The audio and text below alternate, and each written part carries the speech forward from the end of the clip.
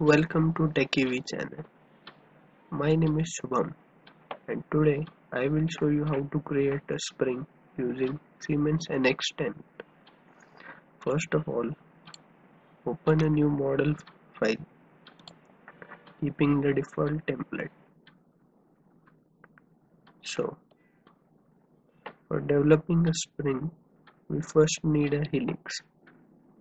So, let's create a helix. We'll find the helix command under the curve tab.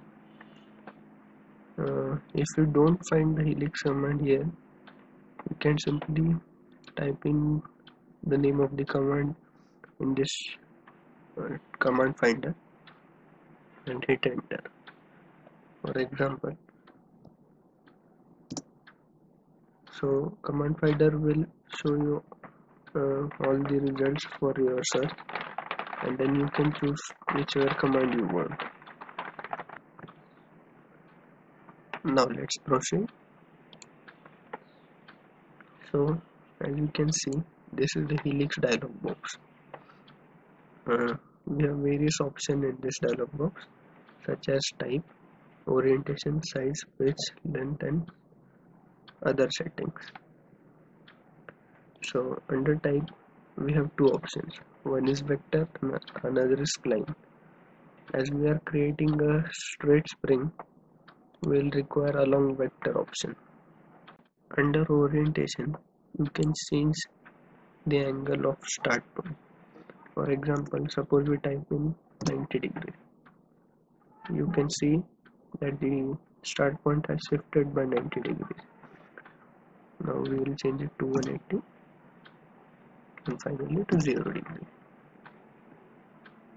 Next, we have the size option. In size, we can specify the size of a spring based on diameter or radius. I'll select the radius. After this, we have the law type. If you suppose select the linear law, we have a start and end value. If I type in 5 and 50 in these boxes, you can see that the initial diameter of the spring is 5 and at the top it goes to 50, and this variation goes linearly. If we keep it to cubic, you will notice the difference. For now, we'll keep this law type to constant and keep the value as 20 mm. Next, we have the pitch option. Same as size, here also we have various options. For example, if we keep linear and again enter the values 5 and 50, you can see that the pitch goes on increasing as we go up. We can keep it to cubic and then constant. Leave the pitch as 10 mm. Next, we have the length. We can specify the length of the spring based on limits or turns. If we use limits, we have to specify the start and end point of the spring. But for now, we'll set method as turns and keep the number of turns as 10. The final setting that we have is to choose whether the spring is left-handed or right-handed. I will select the right-handed direction of turn and click OK. Now we have created the basic guiding curve for our spring. Now we'll have to create a cross section which we can sweep along this helix. For doing so, we have to create a sketch of our cross section at either of these endpoints.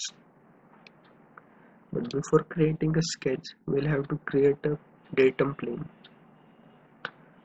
For creating a new datum plane, go to Home tab and then Datum Plane. click on the drop down and select on curve. Next, we have to select a curve.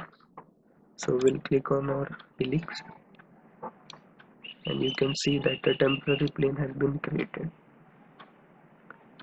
Now we have to specify the location of the curve. To specify the location of this plane, we can set the option to through points or percentage arc length. Percentage arc length is selected. We can specify the percentage of length of this whole length where we want our new plane. Suppose we type in 0, you can see that the new plane will be created at the start point. If we type in 100%, then it will be created at the lower end.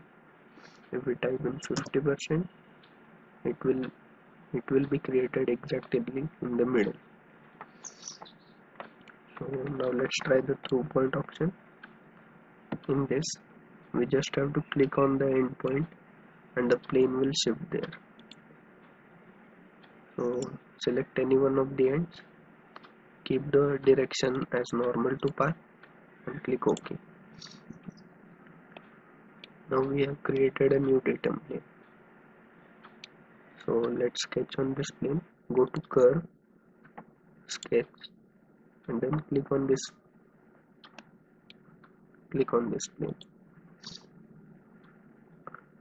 Expand this sketch origin option and click on specify point, and make sure to select this end point. So now we are in the sketcher environment. Select the circle command. Keep the circle method as circle by center and diameter, and create a circle with center at origin. Diameter should be 5 mm. Now click finish sketch. Next, we will sweep this circular section along this helix. For this, go to surface tab, more, and select the sweep along guide option. Select section as this circle and then guide as this helix, and click OK. Now we have swept the circular section along the helix and created a spring. You can hide this datum plane by right clicking on it and then selecting hide. You can also hide this sketch. And this is how you create a spring in an extension.